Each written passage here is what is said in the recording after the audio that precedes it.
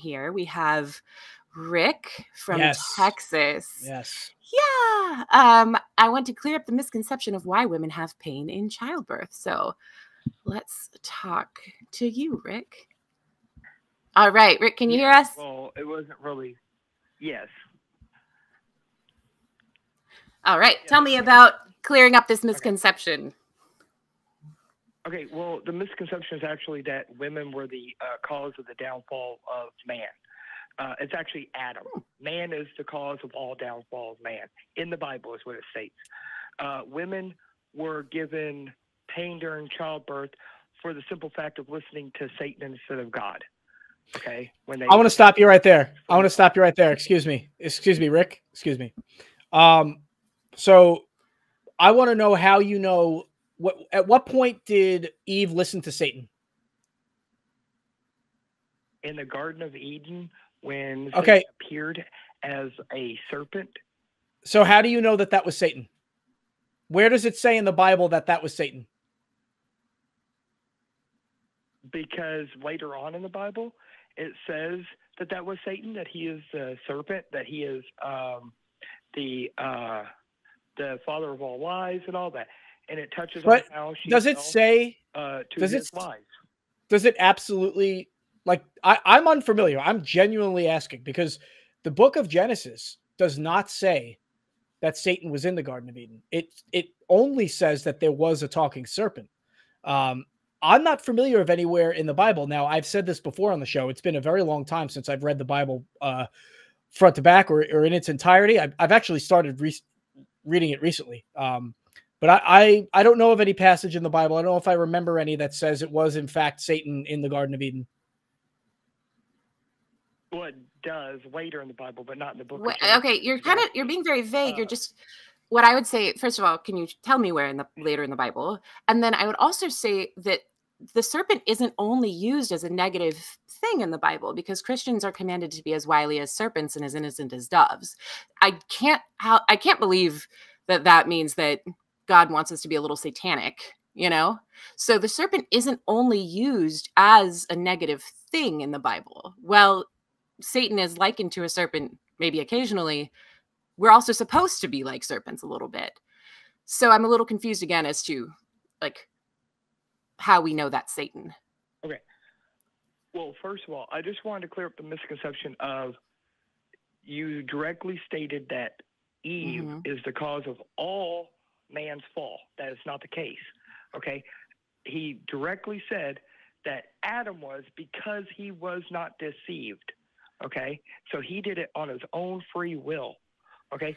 But that's what I originally called up for, but then I heard the whole conversation with the last caller, and I would actually like to touch on the cosmological argument. Well, let's do one at a time. Let's do one at a time here. Because I have sort of two questions. One being that Adam doing things of his own free will sort of implies that Eve didn't. And I feel like choosing to listen to the serpent, choosing to stay, those are things that theoretically Eve had free will too.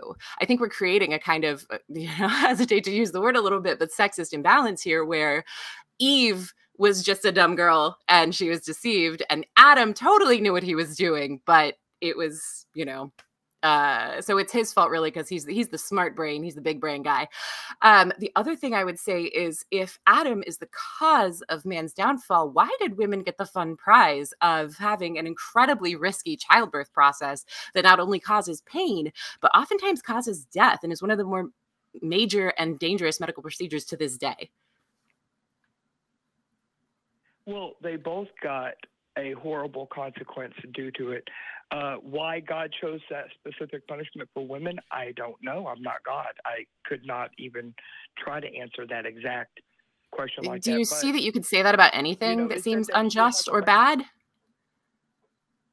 Like, why does God allow any bad thing? Why does God, seem to care if somebody finds their keys and not care if they're being molested? You could always just say, I don't know, I'm not God, and then you don't have to defend anything. No.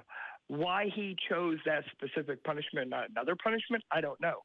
Why he chose a punishment is because they disobeyed him. Yes, and that's exactly why. If you disobey your parents, you're going to get a punishment, correct?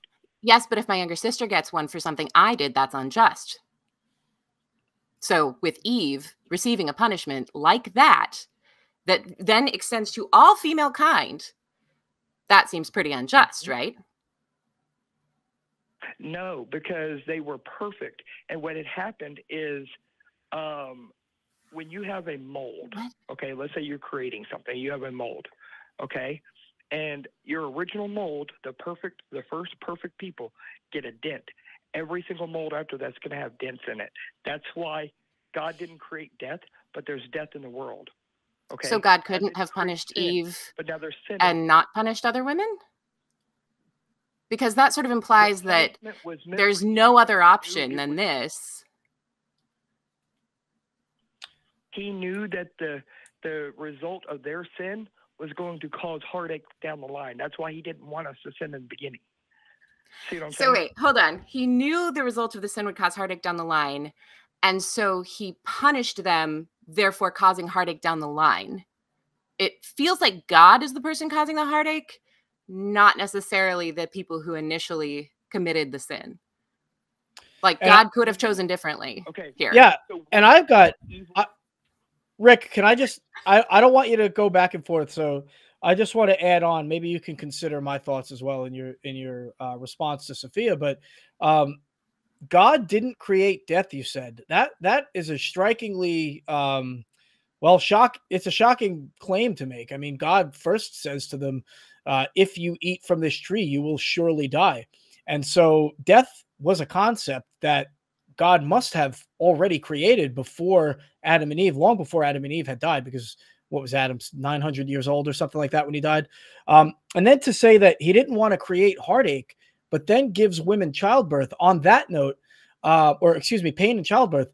On that note, think about how childbirth has caused heartache. Like childbirth is responsible for the death of many women. In fact, if we didn't have the facilities that we have today, I would say the mortality rate during birth would be much, much higher. And, to say that God didn't create death and didn't want heartache, and then gave women this punishment that creates both of those things, is just what's it called? It contradicts your statement. Okay. It doesn't, because let me explain it like this. Okay. So if you do this one thing that I'm telling you do not do, okay, this is going to be the end result. Okay. Because you are now going to bring evil into the world, which is going to bring along with it sin, death, misery, heartache, things I never created for you. I created you in a perfect paradise where you will live forever. Now, why did he not let them eat from the tree of life after they ate from the tree of good and evil? Sorry. Don't ask on. me. Yeah. He made a perfect place with no sin in it, except for one snake that you claim is Satan that he just stuck in there for fun. Yeah. He didn't stick him in there. He fell from heaven. He was an angel. So God couldn't control whether. Then it wasn't a perfect place. That is not in the Bible. A perfect place. I mean that. Rick, you're making this up, my friend, and I'm sorry. Please don't get worked up with us. I know I can tell you're getting like a little defensive. We just want to get to the bottom of this. I mean, you're saying a lot of things that are not in the Bible. They are not part of your doctrine. These are the first times in my life in 41 years that I have ever heard somebody say that God did not create death or that the serpent fell from heaven. I mean, these are extraordinary claims. With no basis, no foundation, that you now have to, every time you say something like that, I mean, you've got to justify it. So now I got you. You have to. So we're on the childbirth question, but in that answering that question, you have amassed the responsibility of supporting that God did not create death, that he created people in a perfect paradise, that Satan is the serpent in the Garden of Eden, and I don't know. I think you lost me. I mean, I'm running out of fingers here. So let's start from. Yeah, go ahead. No, God did not create death itself. No. Okay, it is a result of consequences of not obeying him. He knew. Okay, because He knows everything, okay? He knew that disobeying him by eating the tree of good and evil would, in fact, bring death about, okay? He did not place the serpent in the garden. The serpent, Satan, chose to go there to try to get his special creation. Okay, we are his special creation because we're the only one that he said he created in his image. We wrote the book. Of course we said that. So, I mean, even if we go along with all of that, there's a couple big problems. One being, you earlier argued that we were put into this perfect place, and that is why it's sort of okay for us to have the consequence of defying God or whatever.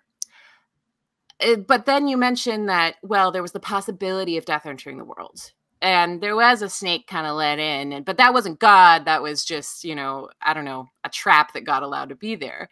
So there's a lot of issues already with it. It's clearly not a perfect place. God was pretty okay with allowing a lot of opportunities for failure in the Garden of Eden. And as one of our producers is pointing out in a chat right now, or in a message right now, God would have known that they would have disobeyed him, and he let those traps in anyway. So that all sort of seems like, even if God didn't create death in that he just allowed it to happen or knew it would be the consequence, he sure left a lot of breadcrumbs so we could find our way to death ourselves. And he knew that we would. So this all seems like indicative to me of a pretty problematic God. Yeah. And, before you respond, Rick, I just want to say, why did God let the snake into the garden? I mean, this was his perfect place, right? So wouldn't this sinful snake entering the garden taint that? I mean, wouldn't this perfect creation that God made be tarnished? And God either didn't have the power to get the snake out, or he just didn't care to. But in either case, the humans that he just created were kind of victims, right? It wasn't really their fault. And then, if Satan, the snake, right, or the serpent, fell from heaven, and then he was punished by God, did God take him back up into heaven? Because then he's alongside God in the book of Job. And he's back, him and God are back. He's an angel again. Later, Satan tempts Jesus, right? That's part of the process of Jesus becoming the Messiah and fulfilling his destiny. Did Satan, after being punished by God multiple times at this point in the Gospels, all of a sudden turn around and say, hey, God, I'll help you with making this prophecy true, and just, go there to tempt Jesus? I mean, none of this makes sense, man. This is so inconsistent. It's not something that convinces me that the story is true. Okay. So to start off, yes, God does know the end from the beginning. Okay. He knows what's going to happen throughout all of our lives to our death. He knows if we're going to accept him, and he knows everything. He knows what sins we're going to commit, everything. He knows where we're going to end up in eternity. So he knew that from the very beginning when he created all of us. Now, why did he allow the tree in the Garden of Eden? Let's just start there. Why would I don't know us to have a choice of eating that tree of good and evil, okay, of knowledge? But they didn't have a choice. Saying, hey, I don't want to obey you. But they didn't have a choice. They didn't have a choice. If he knew it was going to happen and he put the thing there anyway, then they had no choice. I think I would also venture that it doesn't, I mean, an argument I hear a lot for why a choice was given, if we're assuming that's even possible in this situation, which I would say it's as much of a choice as if I left a marshmallow in front of my, 1.5-year-old and just left the room, like I know what he's going to do, right? I know he's going to try to eat it. And no matter how badly I punish him after the fact, I knew that was probably going to happen. So it feels like it's kind of on me for letting that happen. So I would agree. Sorry, this is a little rambly, but initially I would agree that that's not very much of a choice. But second, the idea that God gave us this test to give us free will is so often the argument that I hear used for this. Again, essentially says that if God wanted to save us, he could have. And he chose, instead of doing that directly, to cause immense suffering and condemn many people that he knew, as you've posited, would end up condemned, would end up in a horrible, hellish afterlife, and just give us one apocalyptic preacher, a couple thousand years ago, and call it good and say that that's saved enough. That's fine. He chose that destruction by knowing what would happen. Can I answer y'all's question? You can try. I didn't get to answer any of y'all's questions. Okay, real quick, if I can answer, I'm going to go through a lot now because there's been a lot. Rick, you're doing it though. You're piling on new things. Yeah, you're piling on all these new things. We can't just let them go. We can't just let them go. We're not going to ignore these claims. All right, go ahead. Ignore anything. I'm willing to answer all of them. I just need the time to do it. Okay, so it's not a sermon though, so you gotta wrap it quick. He knows the end from the beginning. Okay. Also, he gave us free will by allowing the tree of knowledge to be in the Garden of Eden, and he specifically said the only rule, you have one rule. Okay, do not eat from this tree. If he hadn't done that, we would be robots. We know all this. Okay? We know all this. No way we could have sinned. Okay. We know all this. That is indicative for free will. That is not just some bland argument for free will. It is the argument for free will. It's in the same kind of vein that my 1.5-year-old technically has free will if I leave a treat in front of him. Like he does. But it's so predictable what will happen if I do that I would argue it's actually more my responsibility as the intelligent grown being to be able to put him in a situation that's set up for success instead of one that's set up for failure. So yes, he has free will. Option. Why would he choose the marshmallow? A bad option. Why would he choose the option to go against you? It's because he wants so the marshmallow, small, and he has very limited decision-making capacity. It's not a decision to go against his mother. Mm-hmm. This is a baby, a child that just knows that the marshmallow is delicious. He's got a survival instinct. He has something inside of him telling him, I want that highly caloric, sweet thing in my body because it's going to be beneficial for me and it's going to taste great, right? This has nothing to do with this story of Genesis that you're talking about. And we've covered a lot here. We've got some other callers we want to get to. And Rick, I just want to say that you called and made a claim initially that it wasn't Eve that was the cause of downfall. God literally says to Eve, because you have done this, cursed are you among all animals and among all wild creatures. That is the terminology. So right there, hearkening back to why you originally called, the reason is the woman. The reason for why humanity suffers throughout all time, for all humans to suffer, or excuse me, all animals to suffer, is because of the woman, because the downfall that the woman put us on. And that has been used to subjugate women throughout history. This idea that women are responsible for the most heinous things that we have endured as a people, as a species, comes from works just like this. This is not just unique to the Bible. And so this whole idea that a loving and just God would give women and all species pain in childbirth that will kill them, that will cause heartache, that will cause suffering, because the first one of them ate an apple from a talking serpent, is what people want me to teach my children in schools. I mean, this is asinine. This is asinine. And that's my final thought. I'm going to kick it back over to our host. Yeah, I think that I know you're saying you haven't had a chance to fully answer this question, but I feel like we've hit a lot of the same themes coming round and round. And, I know you want time, but maybe that's better put in an email because it's a talk show, not a sermon. It's all of these arguments are ones we I would argue, growing up in the church, have heard before. It's a way of speaking from ideology instead of speaking from the Bible that's actually in front of us. And I think we've pointed out several times some of the issues with that. I think even just the response that my toddler would be going against me to choose something that he really wants is already indicative of a way that we see humans based upon the need for them to fit into this ideology, that we see humans as they must be defiant, not just a silly little dude without a ton of great judgment because he's very small.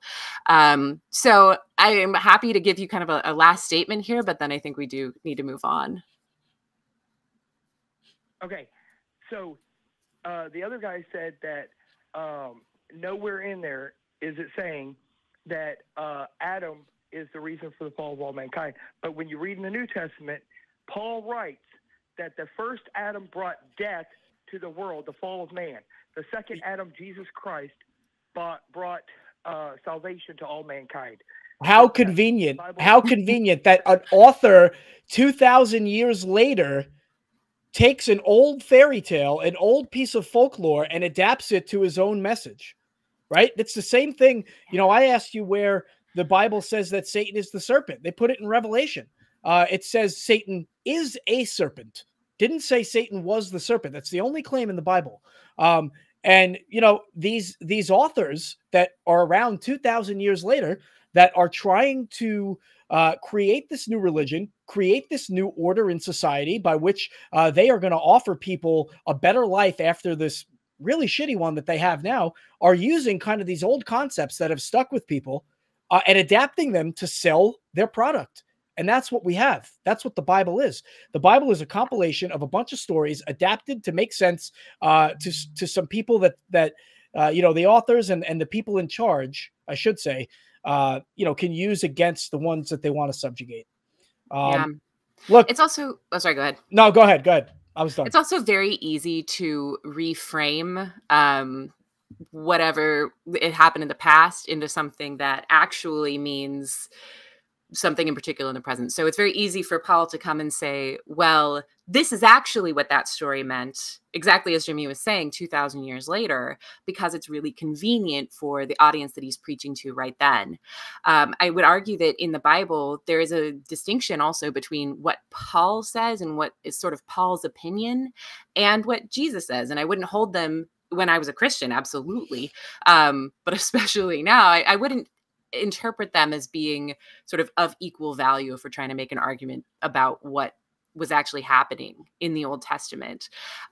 With Paul, he also has quite a history of either erasing women or demeaning women. So of course he's leaving Eve out of the story, because women in no way can be leaders or in no way have independent thought. So I don't find that a particularly compelling argument, because Paul had an opinion later on. I mean, we reframe things all the time from Christianity 2,000 years ago to Christianity now. God didn't really mean, you know, Paul even says don't use instruments actually in church. And I think a lot of Christians reframe that now and say, let's put it in context of the time, or for women to never speak in church. And yet I see in some of the most conservative denominations, women giving testimonies. Like there's a lot of things that Paul says that we reframe.